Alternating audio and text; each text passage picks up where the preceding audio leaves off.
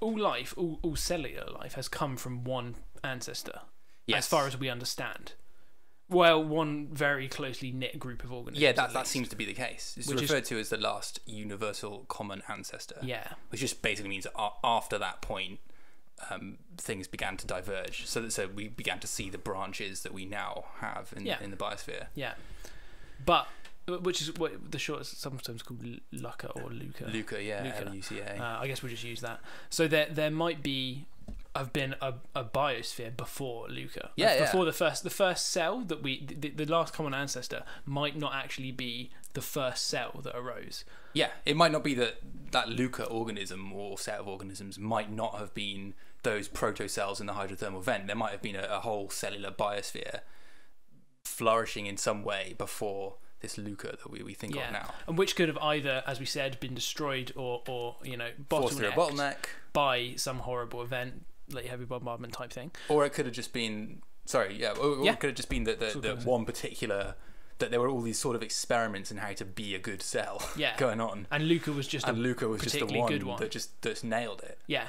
Like, oh, this is it. This is it, guys. Sorted. Yeah. And after that, nothing else had a chance. Nothing else could compete with it. Yeah, exactly.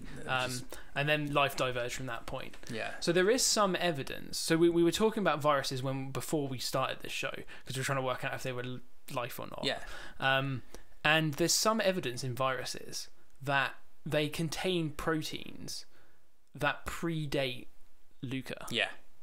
It's nuts. Which is crazy. I mean, viruses are crazy anyway. They're just a kind of weird sort of massively diverse, like super abundant part of microbial life that seems to be kind of really ancient, possibly several different origins of viruses. Yeah. They've just sort of, that type of lifestyle has emerged a few different times over the course of evolution. Yeah. But certainly some sets of viruses seem to suggest that their origins predate that LUCA. Yeah. So that last universal common ancestor actually isn't really a last universal common ancestor if you include viruses. Yes. Actually, that's further back. Yeah. Which is a crazy and, thought. And the way in which viruses evolved as well is bizarre, because they may have come from cells. Some seem certainly to have cells have turned into viruses. They've lost a lot of their machinery and become parasitic. Yeah.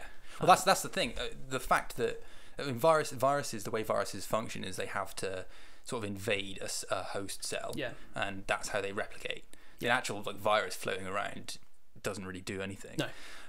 So the fact that viruses possibly predate LUCA, or it looks like they do, implies that there must have been cellular life back then. Either those viruses themselves used to be cells, and as you were suggesting, like gradually became less and less cell-like and more virus-like. Like Pandora viruses, we think there's maybe that's exactly, which are like giant viruses. Yeah, weird things. Yeah. Viruses that you can sort of see underneath an optical microscope, which is a bit nuts for a virus. Giant in a kind of microbial sense. Yeah. They're not massive. No. Given that most viruses are like nanometers, like real small. So there's either that option, or the other option, which is just that viruses have always sort of existed. As soon as you had cells, viruses was sort of the other option of reproduction, was to just exploit the cells, and they've always sort of been around. And that pre-LUCA, you just had viruses infecting a bunch of cells. So either scenario it requires a different number of a different type of cellular organism. Yeah. That there must have been exploring various sort of evolutionary niches and stuff, and through some event, either some kind of global cataclysm or just LUCA being super good at doing everything. Yeah. They no longer exist. Yeah. And the viruses are kind of like the hangover remnant of it. Exactly, which is really interesting. Yeah. You do wonder these kinds of things are still happening. I mean, presumably they are. These types of processes still happening on Earth in the deep oceans. Yeah. I mean, they are. They definitely would be still happening. It's just whether, once you get the establishment of LUCA and all its descendants, then basically everything just gets eaten. All these new biomolecules, all these new kind of... Don't stand a chance. They don't stand a chance. Yeah, they're just food. Yeah. They're just lumps of... It's no longer an even playing field with advantage spelled out by which molecules slightly... you've got advanced cells like swimming around and Yeah. fish and all kinds of stuff. So they ain't got a chance now. No, exactly. So say it was what's special about LUCA? Say it was no cataclysm and LUCA won the race basically, and it ended up proliferating and outcompeting everything. So what can we say about LUCA? Is there anything particularly unique about it? I mean, there's stuff that's common to all biology, right? Yeah. There's aspects of just the way that the DNA is the DNA code works and the way proteins are built and stuff like that literally all biology has, that are kind of slightly mysterious in the sense that we don't know whether it was sort of what's called a frozen accident, just something that just happened to be like that, so everything has ended up being like that, or whether there's a fitness reason that that Darwinian evolution has channeled biology towards this particular so things like codons you're talking about. Codons being so every set of like 3 bases on a DNA sequence translates into an amino acid for a protein. Exactly. And there's no real reason why it has to be 3. It's just ended up being like why that. is it that? Why is it not 4 or 2 or whatever? And there's like redundancy built into that code and stuff that again checks just errors in the processing of building proteins and stuff. So exactly why is it 3? Could you have 4? Would it be beneficial? Would it be worse? 2? With the same things. And could it be that some of the other more primitive forms of life were using slightly different approaches to these problems, and that something like LUCA or LUCA's ancestors had the best way of doing it, the most efficient way, the most sort of error-free way, or whatever. The thing is that actually a lot of the viruses will have the same genetic codes and at that very basic level tend to function the same. So suggest that because was they've co-evolved with everything since. Could be. So they've got some bits that remain from potentially stuff older than LUCA, but largely they now resemble the things that they infect. Could be. But I mean, so it might be that those, like you say, the fact that LUCA uses things like a 3-base codon, these types of similarities we see amongst all life, is actually the most efficient way or the best way to outcompete and survive. And might be something we'd always expect to kind of end up like that in life, in any biosphere anywhere potentially. If it, and that's going to be one of the questions. If extant life is ever discovered off the Earth, that's going to be one of the sort of many billions of questions. But that's going to be a very fundamental part. Because that's a bit of a mystery, in terms of the way the biology is put together. And because you might have 2 separate origins of life, and have 2 things that separately evolve that actually almost map onto the trees of each other, because they look very, very similar. Except for they clearly have separate ancestors, but they can be mapped onto each other's trees. Not in the sense that those trees don't overlap, because they're not actually genetically linked. They have undergone. But you can almost map them at like the same types of pacing and things, and not that there's just one that's so fundamentally different from the other. You might be able to predict that certain innovations are going to happen at certain times, just based on this is the way that it pans out, because there's a fitness reason for it. This is the best way of doing things. When you run that biology experiment on different planets, it actually ends up looking the same each time, or totally different. Or there are actually tons of organisms on the Earth that use fundamentally different biochemistry that we just don't know about.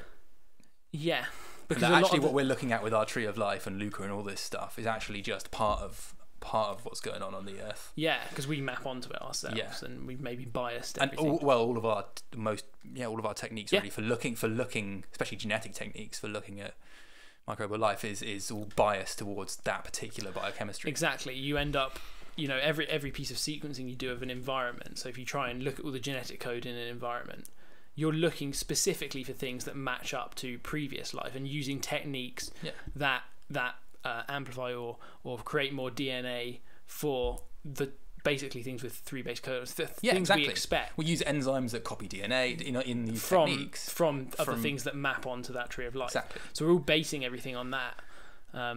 So it's possible that actually there is some kind of what they call it, like a shadow biosphere, a kind of secondary biosphere that has either different biochemical systems, or sometimes they use that to refer to things that just haven't been grown in labs, right? Yes, that might be also a use of that term. which is actually completely different. I mean, that's Yeah. less mysterious and more just a kind of, I don't know, experimental problem at this point in science, rather than like an actual kind of slightly weird. Yeah, but that's still interesting in the sense that the diversity of life we might not see fully, because you sequence environments and actually you find so many different types of organisms that don't really map. They map onto the tree of life, but they don't match up to currently, big defined branches of the tree of life. Sure. There's huge regions and so for some reason you can't grow them because they're for whatever reason difficult to grow. Yeah. There was a recent study that estimated the number of bacterial and it built species. a new tree of life out of it. Yeah, to over 1 trillion. Yeah. Whatever a bacterial species really is. Yeah, it's a bit of a fluid sort of concept with bacteria. Yeah. But over 1 trillion, which is just insane. And I think that the total number of known species in the world is something like just over 1 million. And I don't mean bacteria. I mean total number of known species of anything in the world. Yes. Is about 1 million and a bit, I think. Yeah. Maybe something a bit more, I don't know. But that includes all animals and insects and everything. Yes. And bacteria. And there's potentially over 1 trillion species of just bacteria. That's pretty insane. A lot more to discover, yeah. Yeah. So I think there's the shadow biosphere idea, as in the totally different biochemistry idea, is not. It's a fringe idea. It's not taken that seriously. No. I mean, it's one of those things. It's just like, yeah, why not? It's possible. Yeah, it's more an argument from ignorance. It's kind of an argument of just like, we don't know, maybe. Yeah, I mean, there are weird things people have seen. People have found in sort of microscope images and things that turn out to be stuff like these giant viruses that look a bit strange, and then you manage to get them in culture and they undergo a virus-like lifestyle, and you get it sequenced, and it's like, oh, it's weird. Pandora, never seen this kind of thing before. Yeah. So it might be that there's branches of life using the same biochemistry that are just really quite different to anything we've seen. Yes, yeah, that's entirely possible. Yeah, but anyway, there's a lot out there. Yeah, that's a very much a fringe theory that you have something with a fundamentally different biochemistry. Yeah. Still being able to compete and live on Earth. That would almost be as big a discovery as life on Mars. Yes, it would. Yeah. Or I don't know actually. I mean, depends how it's related to things. Yeah. If it is related and it's just acquired some funky mutation later on down the line. Yeah. I mean, it's a massive Yeah, discovery. that would still be huge. But it would be. But that might not be quite as big as if this actually has a different origin of different origin of cellular life. Yeah, that's huge. That's absolutely. I mean, that is equivalent to finding life on another planet, really. With a separate origin of life. Yeah. It's possibly bigger than finding life on another planet. If that life if it's a panspermia type situation, where that life on Mars, say, shares a common ancestor with the stuff on Earth. If you find something on Earth that is from a different origin, that's potentially bigger news. Yeah. But yeah, as you say, it's a fringe idea. Fringe idea. So, who knows? Let's not get too excited about it.